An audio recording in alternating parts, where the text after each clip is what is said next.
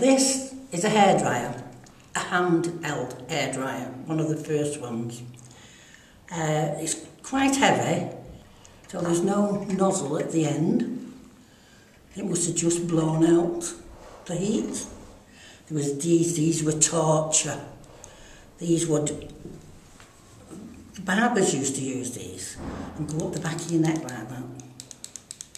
And they used to clip your hair, and if it didn't cut it properly, used to pull it out like a pair of tweezers, so it was torture.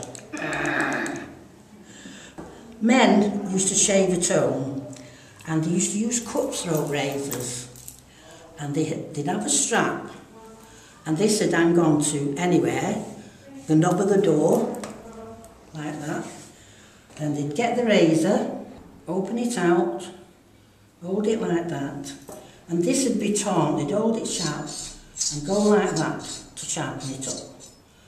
And this is a piece of stone, but they would sharpen the razor also on that. And that would be your hair done and your shave, and you'd be ready for out.